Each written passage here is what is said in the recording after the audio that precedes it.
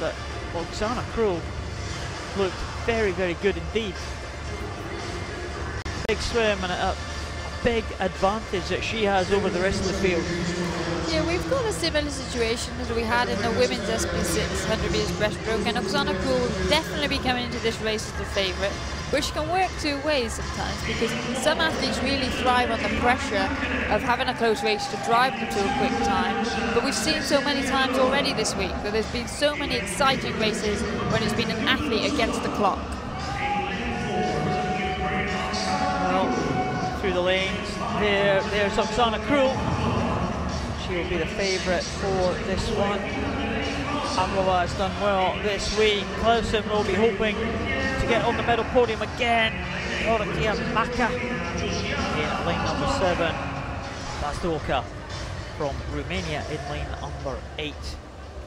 We saw DUSKOVA in 3, DIODOROVA in 2, and Meri-Maari MAKINEN in lane number 1. There is Oksana KHRUL. And Oksana KHRUL has a very unique technique to swim with.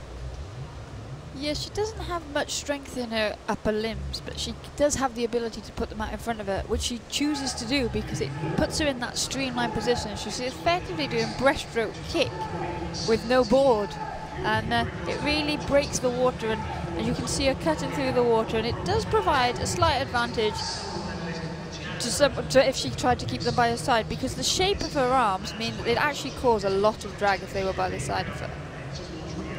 Well, she is forging ahead here, ahead of the swimmer in lane number 5.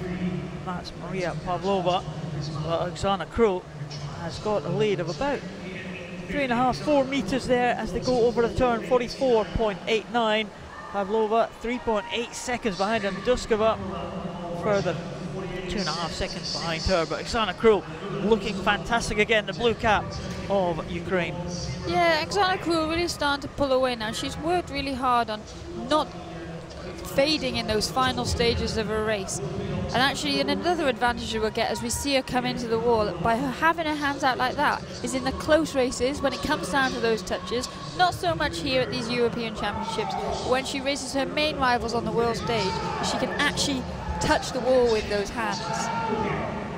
Here comes Oksana KHRUL into the closing stages now. No one is going to catch the Ukrainian here. Oksana KHRUL is coming home to take the gold medal for Ukraine. She takes it in 1:37.62. In second position, it looks like it's PAVLOVA will get in there in 1:44.47, and it will be a bronze medal to the Czech Republic. DUSKOVA getting in at 1:46.88. Just ahead of KLAUSEN, who finishes in 1:50.60. But the race pretty much went as we expected with. Yeah, and like I said at the start of the race, in those situations it can be difficult for an athlete, because if they're chasing a time for selection or just looking to do a best time, sometimes they need to race. But we saw there from the start, see how her hands are, they're out in front, they stay in position from that dive, and actually they bent though at the elbows, and if she was to put them down by her side, it would act as a brake, and we would see a considerably slower time. So that's just one example of the way that Oksana KHRUL has developed her stroke to maximise what she's got available to her. Oksana KHRUL has been on the Ukrainian team for a few years now. Yeah, I remember her making her debut against Charlotte and I in Reykjavik in the 100 meters breaststroke, and so she went 1:41 or 1:42 there, I think. So she's definitely moved it on over the last few years. But her favourite event is the 50 meters fly. Oksana KHRUL is the European champion in the women's 100 breaststroke SB7, ahead of PAVLOVA and ahead of DUSKOVA. Those are the 1, 2, 3.